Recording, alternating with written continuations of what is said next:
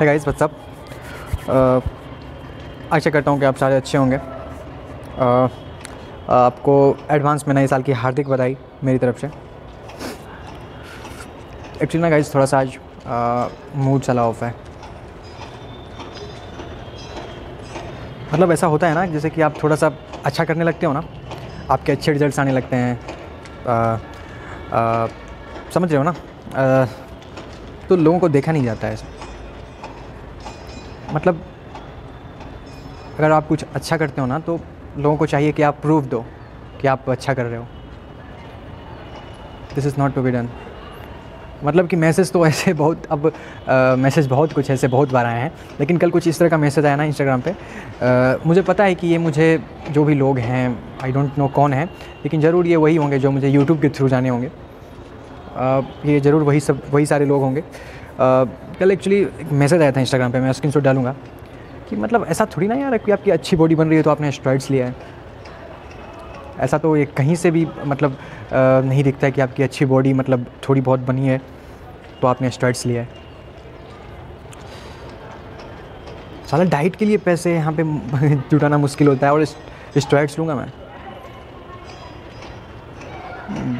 बहुत ही यार, मैंने भी बहुत देखे थे यार ये यहाँ पे यूट्यूब पे या स्टेरॉइड्स का ये वीडियो। मैं कभी नहीं सोचा था कि साला लोग ऐसे भी मतलब बोलेंगे। खैर जो भी है, एक्चुअली मेरे में प्रॉब्लम है कि मैं ओवर थिंक करने लगता हूँ, तो इसलिए मैं सोचा कि शेयर करता हूँ। और जो कोई भी मतलब ऐसा कुछ सोचता है तो यार ऐसा बिल्कुल भी नहीं है। प्रोटीन नॉर्मल डाइट्स के लिए स्टूडेंट लाइफ है यार, उसके लिए पैसे जुटाने, पैसे इकट्ठे करने में मुश्किल हो जाता है। और बात करते हुए स्टेरॉइड्स लेने की, मैं हमेशा से ही कुछ होते हैं ना, जेनेटिक्स होते हैं ना, मैं हमेशा से ही इंटेंस वर्कआउट करता हूँ और इंटेंस वर्कआउट का रिजल्ट्स कुछ अलग सा होता है, जो कि मुझे पता है। और मुझे रिजल्ट्स मिलते हैं ना तो मैं और भी ज़्यादा मतलब उसको स्टेप अप करना चाहता हूँ, मतलब कि और भी ज़्यादा इंटेंस करूँ। ऐसा होता है। ऐसा कुछ नहीं है यार कि मतलब आप कर रहे हो, मतलब आपकी अच्छी रिजल्ट्स आ रहे हैं तो आपने स्टेरॉइड्स लिया है। मतलब कल ऐसा मैसेज देख के, और गाली वाली सही है यार, कोई चक्कर नहीं है, कोई फ़र्क नहीं पड़ता, मुझे थोड़ा सा भी फ़र्क नहीं पड़ता है, देखता ही नहीं हूँ। लेकिन कल देखा मैंने, मैसेज देख लिया मैंने, रिक्वेस्ट में थे। मैं स्क्रीनशॉट डालूंगा, देखना आप उस बंदे ने लिखा है किस तरह से। खैर जो भी हो, तुम जितना बोलोगे ना मैं उतना ज़्यादा मेहनत करूँगा।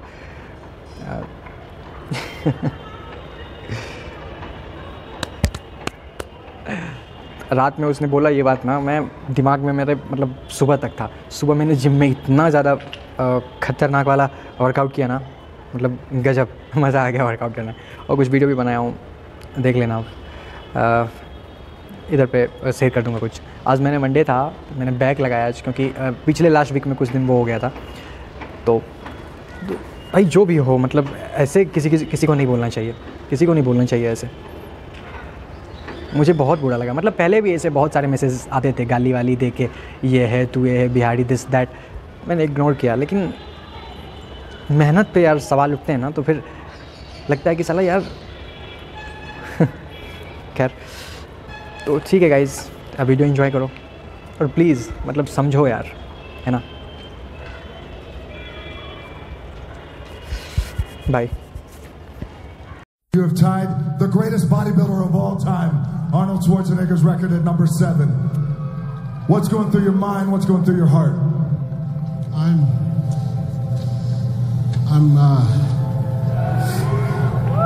I'm just so thankful, because when I started bodybuilding on October 8th, 2002, I had no idea that I would be standing on this stage one day winning the Mr. Olympia, let alone, being 7-time champion. When I got into this journey, I was, a little bit bitter because I didn't make it playing Division I basketball, and I was trying to find another outlet. And bodybuilding taught me how to be strong mentally, physically, and emotionally through all life's challenges. It taught me how to train hard when no one's in the room, when you're having a bad day. It's through death, through hardship, through anything that can go wrong, I always had the gym. There would be days I would train by myself or with my fiance, Cherie, and I would be in there dying. I'd be in there dying, looking at those pictures in the gym of Schwarzenegger, of Coleman, of Haney, of Dorian, of everybody. And I would just tell myself, one more set, one more rep, just give it everything you got so you can put yourself in the best position to win. And that's all we can do in life, people. Sometimes life is going to serve you up some curveballs, but I challenge each and every one of you to step in that batter's box and take a damn swing. Just take a swing.